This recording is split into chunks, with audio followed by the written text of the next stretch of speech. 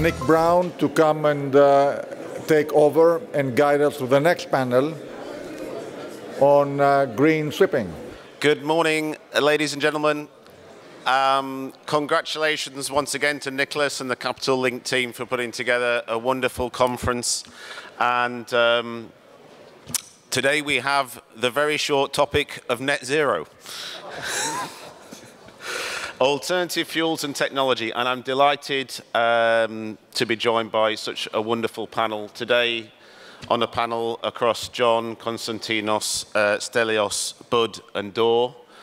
We've got every sector of shipping represented, from energy shipping, cruise, liner, dry and wet shipping. And of course, we've got digital solution providers and AI, and we've got energy-saving devices and carbon reduction technology represented. So a big part of the ingredients that we need to make good progress. Last year with MEPC 80, we saw the landmark decisions clarifying that we weren't heading towards a 50% reduction. Our target is net zero by or close to 2050. And we all know now what the main challenges are and the main ways that we will get there. We need huge investments in the production of new fuels. We need continued investment and advancement in technologies. We need thousands, hundreds of thousands of people to be trained. We need policy and regulation, and not least, we need market-based measures to make this possible and sustainable for the industry. By 2030, which, let's remind ourselves, 6 years away, we have to reach a 40% reduction in our carbon intensity versus 2008, and we are aiming to move towards at least 5%, striving for 10% of zero or close to zero fuels or technologies. So an immense amount to do, and I'm probably going to open the floor first to the shipping companies on the panel, and perhaps start with Bud, Stelios, and John, just to perhaps introduce what your companies are doing to start down this road and the risks and opportunities that you see. Bud, do you want to start? Yeah, good morning, everyone, and thanks, Nick. That should take only about 5 days, but I think we'll do our best to be concise. Congratulations, Nicholas, another great event, great turnout, and I have to say, the nature of the discussion among ship owners, whether I'm in Athens or whether I'm in Dubai or whether I'm in London, has changed dramatically. And it's gone from, do we really have to do any of this, to what is it we're going to have to do, to how can we get it done? And now the focus is really on how can we get it done. Our company has more exposure than most, for sure, and across many different ship types. And a lot of people don't realize we're the #3 cruise line operator in the world as well by size, and a large ocean ferry operator. So most of the challenges, we have some bulk carriers as well. Most of the challenges the whole industry is facing, we're facing. And a couple of key points. One is, this won't happen unless we're open-minded and creative and optimistic. I think you have to keep all three of those in play. I don't think we have all the answers or to the solution set on the table today, because I don't believe we do. I think there will be some more that emerge.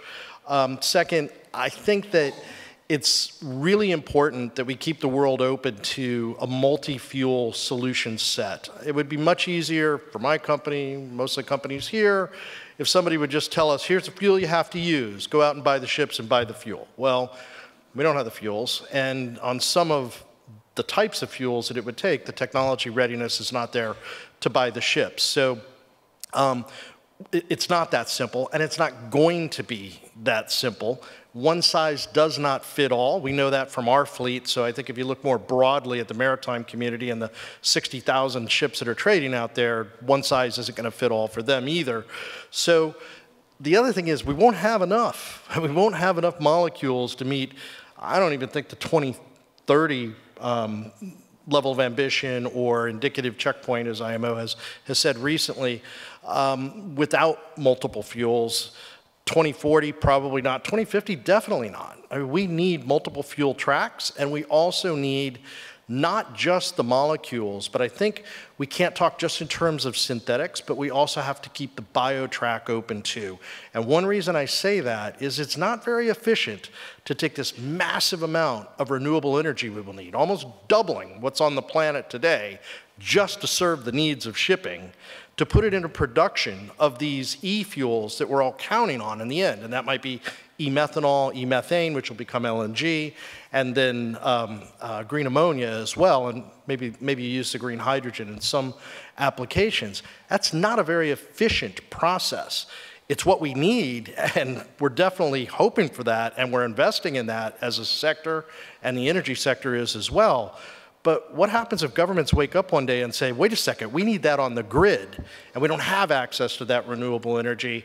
We're going to wish we had that biological track still available for particularly methanol, methane, and biodiesels.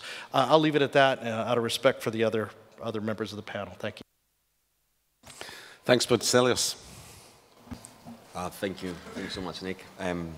Nick, thank you so much for the invitation. Like, we don't take it for granted, so it's really appreciated. Sorry, I don't need to speak to the microphone. I always like when I sit next to Bud and, you know, we talk about the numbers. Like the world energy system is 100 million barrels a day.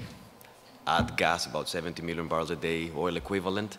Marine, we're using about 2–3% of that. So that's a small number. Now, the esteemed organization that, you know, Nick leads, you know, they came up with a very interesting calculus, which is in 2030, if you were to meet the target, you would need 20% of the green hydrogen available. That's a tall order. So with that said, we're fuel agnostic, and what we're looking for in a fuel is that it fits our near and long-term decarbonization objectives with flexibility to respond to future developments. We need to think and act based on what is available and safe to operate today. And that for us is LNG. So LNG, with tightly controlled methane slip, delivers greenhouse gas savings today and has the potential to get to net zero through the use of biomethane and synthetic LNG, like Bud said earlier. Differently from MSC, you know, we are mostly in the trumping business, which means that, you know, we can only invest in vessels which means that we can only invest in vessels using alternative fuels once there is enough supply and there is availability of the supply infrastructure around the globe. With LNG, we're getting to that point now. It's taken us many, many years to get there. You know, you had a huge system on a, you know, bulk, but, you know, to make it retail is very challenging. I know that because my previous job was, you know, doing it from the fuel side. We applaud initiatives like green corridors. They're great because it helps kick-start alternative fuels on specific routes. But we have to accept that the trumping business is not able to participate in that unless, you know, or until, you know, it's widely, you know, more available. So I think what is interesting, given Bud's comments, is that we operate in the whole spectrum. Like, you know, they have, you know, you guys have cruises and containers, if I get it right. You know, we are, you know, in the bulkers and the tanker and the LNG carrier sector. Very different business models as well, in the sense that, you know, we are, you know, in a value chain with a charter party, whereas, you know, sometimes, you know, you own the cargo and the operation. So, but it's quite interesting that, you know, we're coming to some similar type of conclusions, which is, for now and for the future, LNG is a very nice platform. So that's an interesting point to me. I'm optimistic that the conversation about slip, which methane slip with regards to LNG is a very, you know, challenging point. We will have that conversation over the next years. It will be different, you know, in 5–10 years, I hope.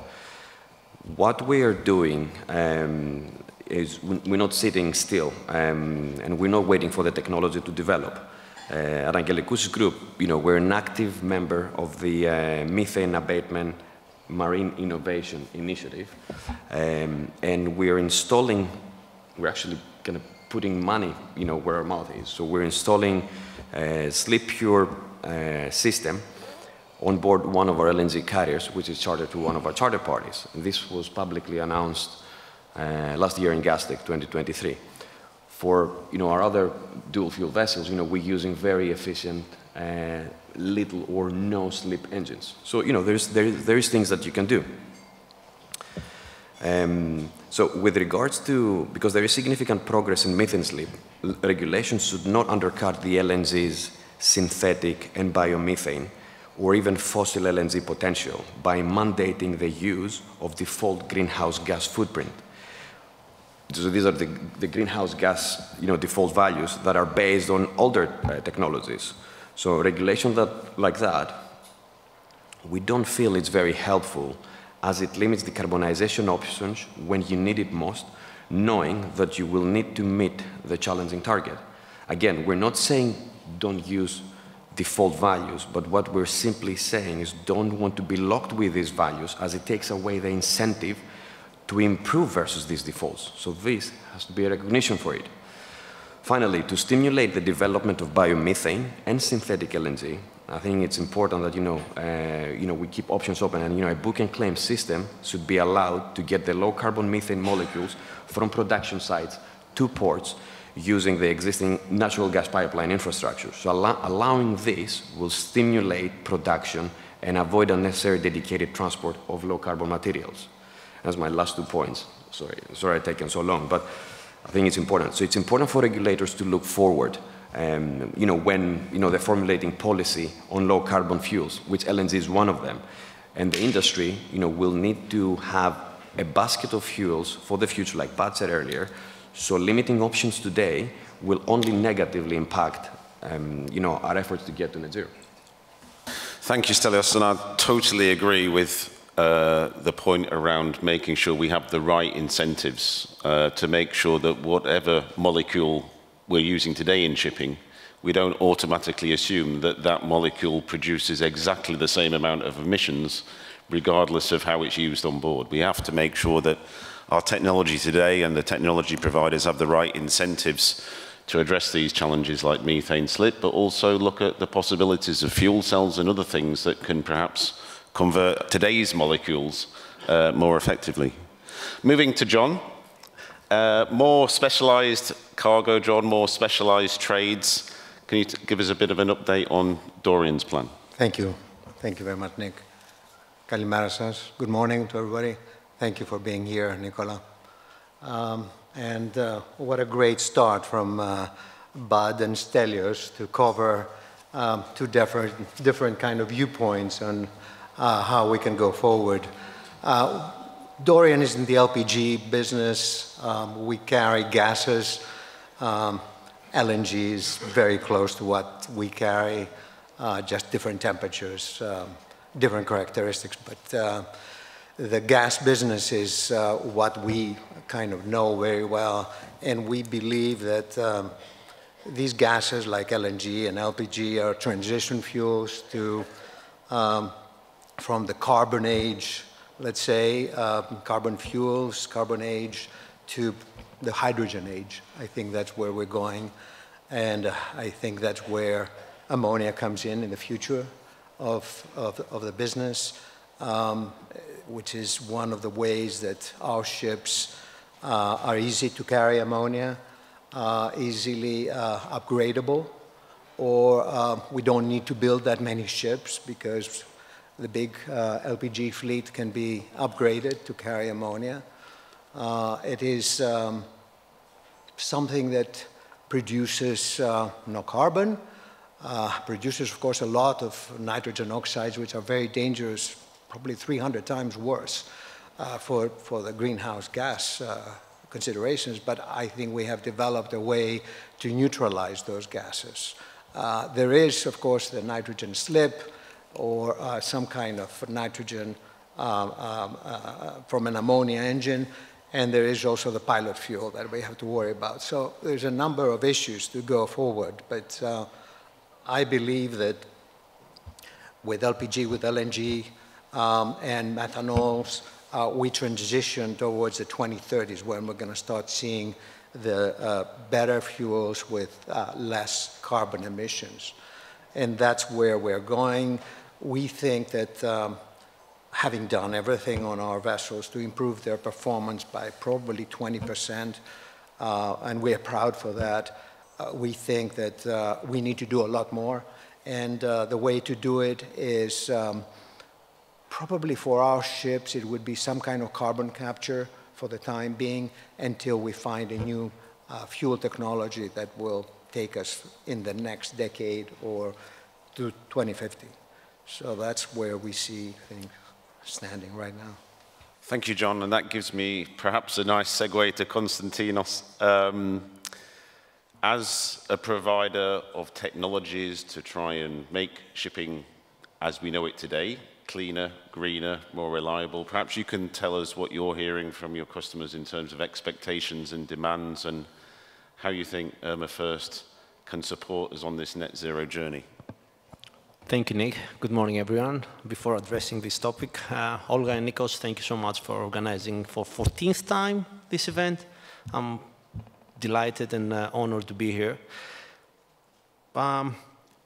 Every day that, the day before the Capital Link conference, I'm writing too many notes, and I never use them. So this time, yesterday, I told myself that I need to stick in my notes. Anyway, I will try.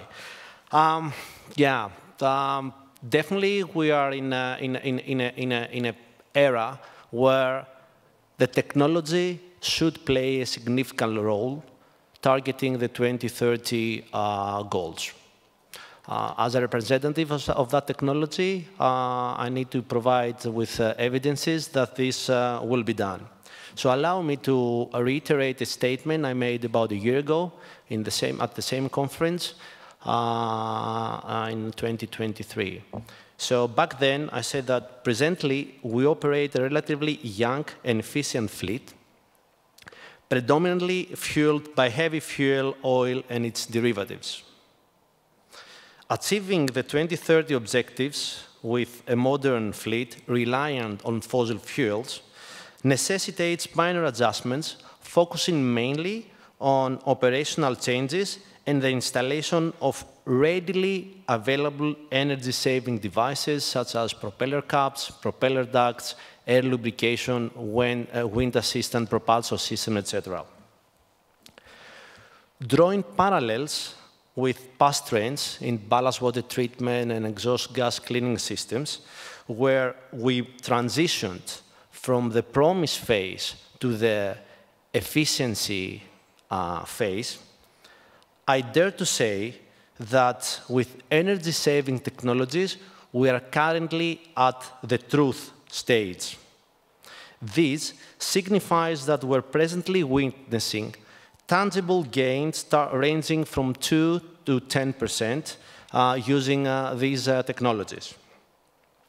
For instance, installing a propeller cap with a modest capex of 50 to 60K, we monitor gains in the range of 2 to 3%, which makes such an investment a very promising and appealing investment.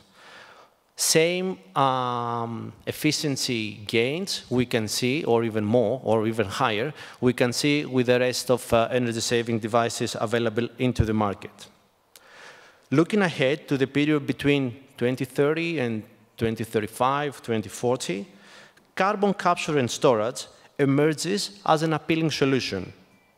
However, its installation and operation on boards needs some maturity, especially on the capture of the CO2 capture handling and the logistics related on this. Nonetheless, initial installation for carbon capture and storage plants have already commenced, and several more are pending for this year and 2025.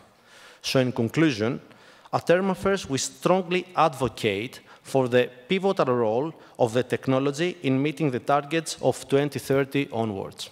Thank you. Thank you, Konstantinos. And maybe I'm just stay with you for a minute on carbon capture and storage, because, of course, the technology on board the ship is just part of the iceberg. Big part of that iceberg is then what happens or what's required to happen in terms of landside infrastructure. Give us a bit of an idea of what your hopes and dreams are for what we can expect in terms of investment on the land side, so that there's somewhere for this carbon to be landed. Okay, that's the wishful thinking, okay? Definitely, you know, I wish, and I think that every ship owner or ship manager wishes the same with me, that every single port will have a carbon capture, a carbon reception facility, and this reception facility will charge no money or little amount of money, and this carbon will be firstly utilized in industries like the farming industry. We've seen this already happening in the Netherlands or other countries where they have too many greenhouses.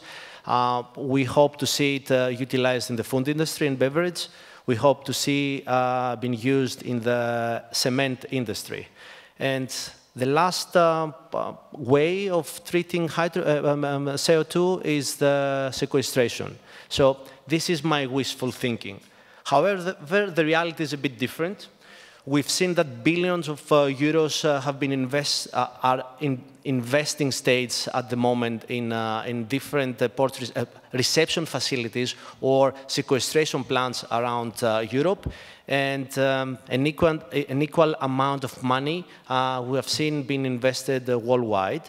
And we see that year after year, the number of sequestration plants or CO2 utilization plant is growth exponentially.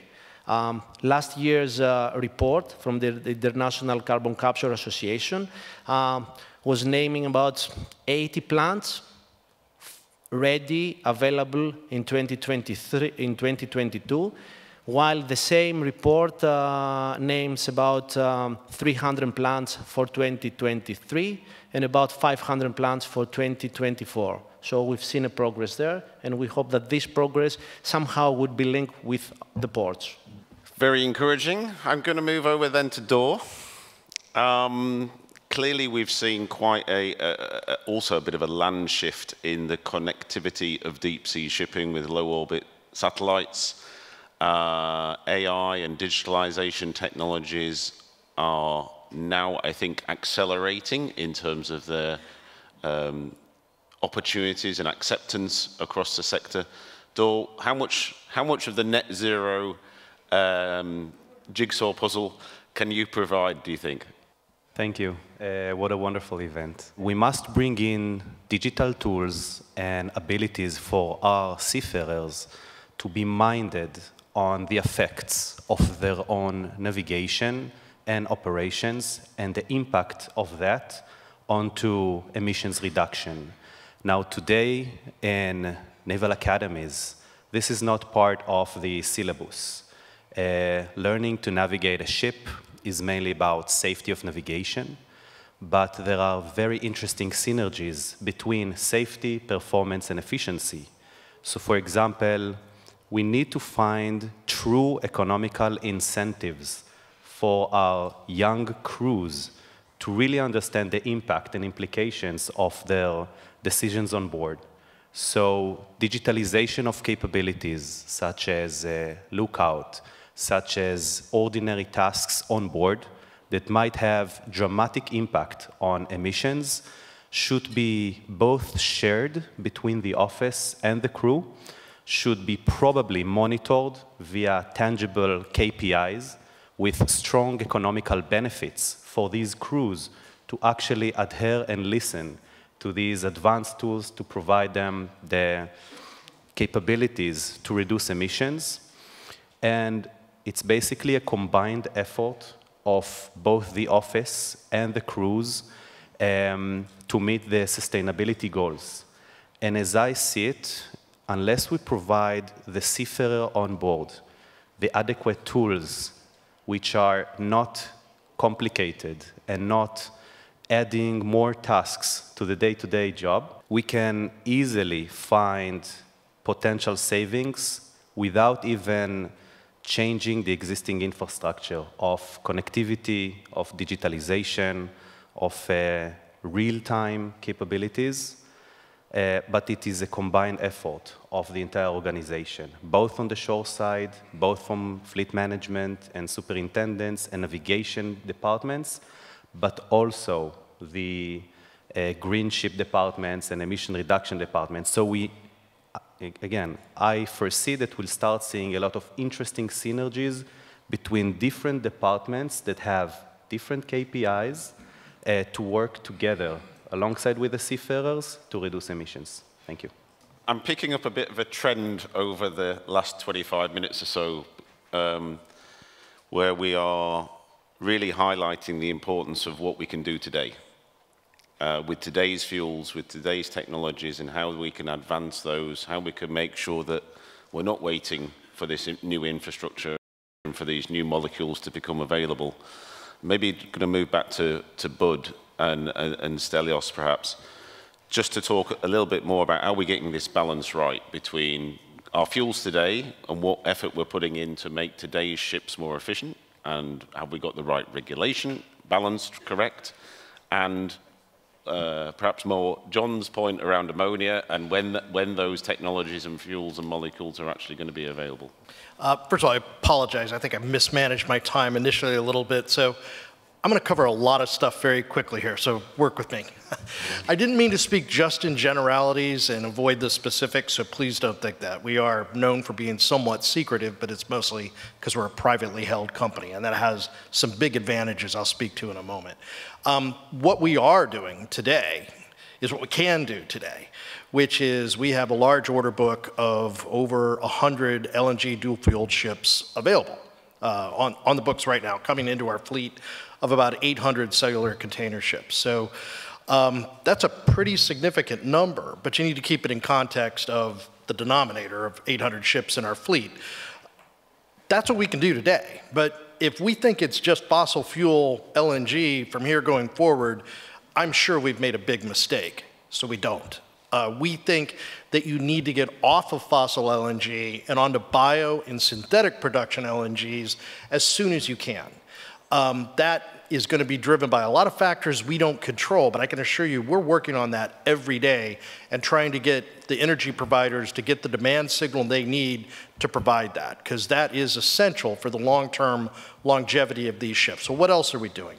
We are spending as much CapEx up front as we can stand to try and de-risk the longer-term investments that we're talking about here, because you're making, at times, a modern cruise ship is probably a 40-year lifespan. We don't know exactly for sure, but somewhere between 30 and 40 years on limited information and also in a dynamic environment. So the best available fuel in 2030 actually for that ship could be very different in 2038 or 2042 or whatever. So you want to build in as much flexibility up front as you can, and we're doing that. So for example, we're thinking about if LNG turns out not to be the most successful outcome for those particular ships, to do what we can do today.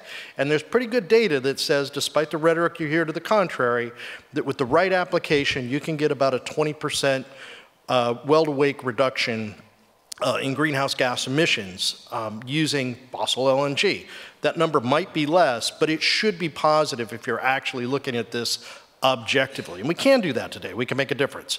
So what else are we doing? We are preparing for ammonia for the future. We think that has a role. So we're building a subset of our LNG-fueled ships with tanks that will be compatible with ammonia. Again, doing the hard stuff up front with extra CapEx so that we can accommodate that later when it comes.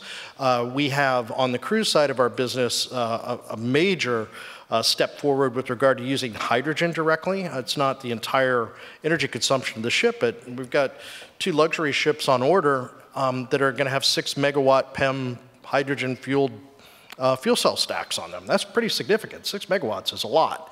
We also are working on carbon capture projects. We're working on methanol projects. And while we like to focus on the new builds, because that's easier and it's fun and you can kind of see it, we've got a long tail, like the rest of the industry does, of retrofitting we've got to keep in mind. And the retrofitting solutions may look very differently. And I think methanol has a serious role to play. And to tie a couple of those things together, even the biggest proponents of green methanol won't say it gets you to 100%. it's probably, in an optimistic scenario, an 80 to 85% solution, which is probably fine for a number of years. But when you get to 2050, what are you going to do with that residual? Maybe carbon capture has a role in that, maybe some other technologies. When it comes to carbon capture, I sailed on submarines a long time ago when I was taller and more fit. We captured carbon all the time in the hull. You can do that. That's the easy part. Managing the life cycle of the carbon is the hard part, and accounting for it along the way is going to be key to the acceptance of that and letting that be part of the solution, and also giving a little bit more longevity to some of the fossil fuel solutions that may be available in the short term now. I'll stop my comments there, but I could go on all day if you would allow me. Thank you. Stelios, I'm sure you've got something to add. I was doing a lot of nodding, like, because, you know, it just makes a lot of sense. Like, I'm glad that, you know, Bud covered that. That's very important, and, you know, it's really great company. You know, looking at, you know, what you guys doing, it's pretty great. We already said, you know, on my previous kind of remarks, we already said about the default values. We already said about methane slip. We already said about book and claim that will facilitate the uptake of synthetic methane and biomethane. So we're going to need a basket of fuels and the mindset that optionality will have to be safeguarded. So that brings us to the essential point for the development of IMO's midterm measures. And, you know, you kind of alluded to that, so I'm just going to kind of spend a couple of minutes for that. It won't be as long as before. So we need as much certainty as possible with respect to the timeline and on the associated enforcement carbon mechanism that will be used.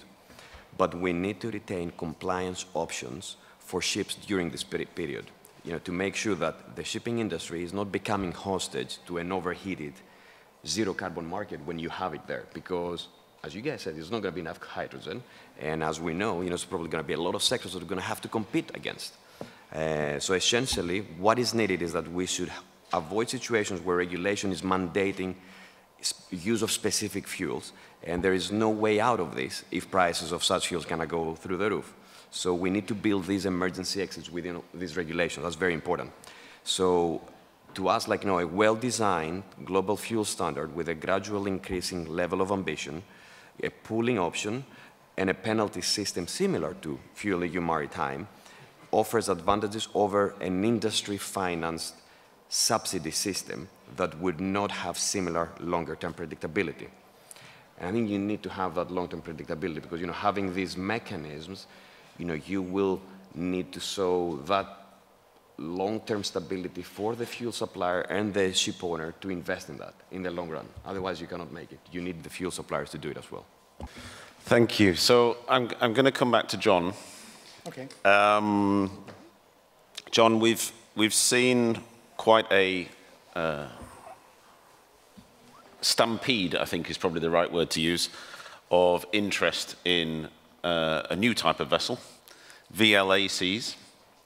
And of course, it makes total sense that if we're going to introduce a new fuel like ammonia, we let the people who are going to be carrying it as a cargo and loading that ammonia at professional dedicated ammonia terminals show us the way to do it safely, to do it in the best interest of the seafarers. I think today we recognize that across the LPG and LNG sector, there's a very enviable safety record. So as we prepare for that future where ammonia might be introduced as a fuel, what is it that we can learn from the LPG and the LNG sector? Thank you, Nick. Well, you know, human resources, seafarers, the way to do it is training, education, and when you need to get people to transition from one fuel to another, even to AI, they need to be trained, they need to learn how to handle those fuels. We, in the LPG business, we have to train our people, our seafarers, and we really have a good retention record. We do have cadet programs that we can bring new people on board and train them in what we do and how we do it. You know, gases is a different kind of animal than liquids, and it needs a certain kind of expertise to handle that.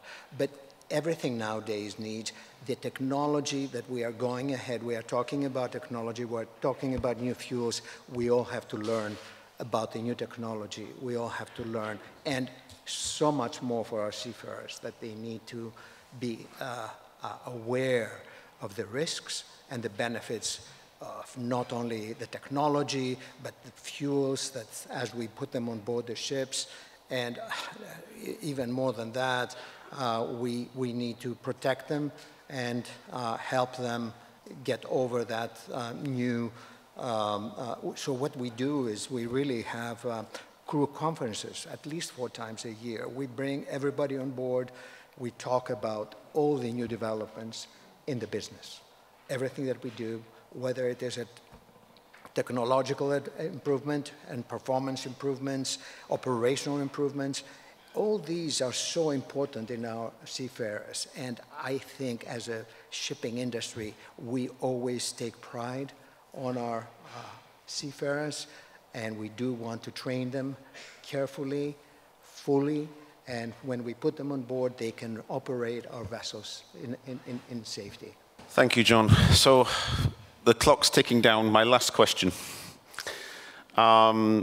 Later on, I think this morning, before lunch, Knut's going to have 2 of our biggest regulators up here on the panel. We have seen in the past, and Konstantinos and I have lived through this, when you have different regulations from different geographies, things don't tend to move very quickly. Things tend, we tend to get a diversion of resources and a diversion of effort. And I think one thing this industry cannot afford is fragmentation of effort. We need that holistic effort. What would your pleas be to those regulators? Anybody can jump in here with an answer. But yeah, first of all, I'd say, John, I couldn't agree with you more, and some other comments were made. I'm pretty sure this can't happen without our seafarers. I'm 100% certain this energy transition cannot happen safely without our seafarers. And I think the human factor cannot be underestimated here. We must bring them along with training and the right tools. With the tools, I also want to mention energy efficiency, and sorry, there just wasn't a lot of time. It's going to be more important in the future than it is today, because these fuels are all going to be more expensive and they've all got density challenges. Energy efficiency helps with both of those, and so and technology tools help with that. There was one system mentioned here. We use Ocean Score, for example, but there are other platforms out there too. Use those, but use those in a way that are truly useful to the seafarers to make them effective, more time efficient in their jobs, and safer. Thank you.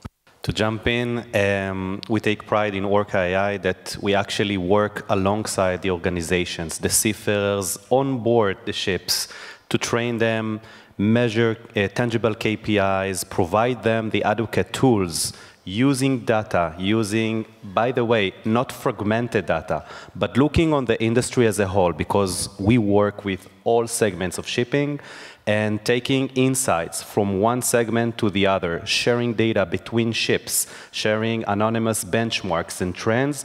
This is the way, as we see it, to create new kind of standards for seafarers built by the seafarers themselves, and putting goals on their voyages, and assist them learn and improve over time, and just continue tracking the same KPIs throughout the industry.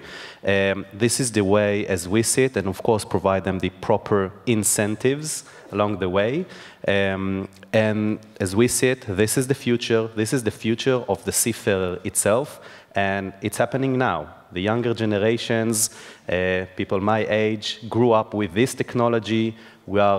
We love it, we believe in it, and we use it in our everyday lives. So we bring it on board the ships. Thank you. 2 comments, and that will be my last comments. I'll probably try to be very quick. One, on the alternative fuels universe, we need to understand the complexity, definitely our people will be very important in doing it. Right now, to give you an example, methanol, when it burns, it's not visible. So you get to see it with an infrared camera. So, and I'm not even going to say about toxicity issues with, other fuels. I just want to ask that we're not simple-minded about it. We have to address the challenges, and there are challenges to be reckoned with.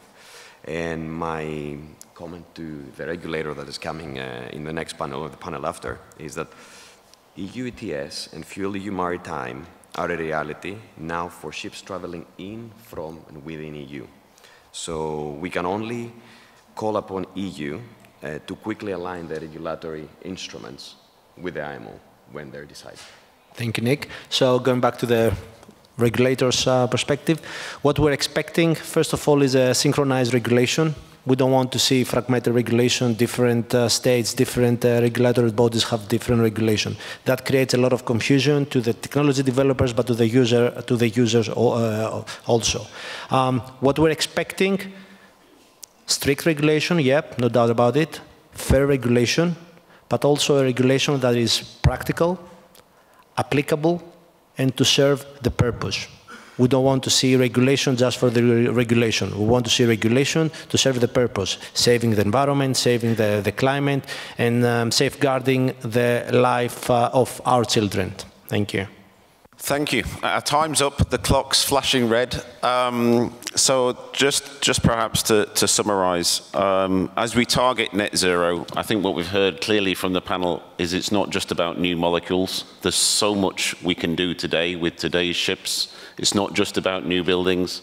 There's so much we can do with technology, with AI, with digitalization to make today's fleet more efficient. And I think as we think about the future fuel mix, the one thing that is certain is that whatever we can do today with those operating practices, with training, with investment in seafarers and talent and capability, both ashore and on board, every gram of fuel that we can save today will be a benefit for us well beyond 2050. So let's make sure that that's not missed as we plan our strategies going forward. Perhaps you can just join me in thanking this wonderful panel. Thank you.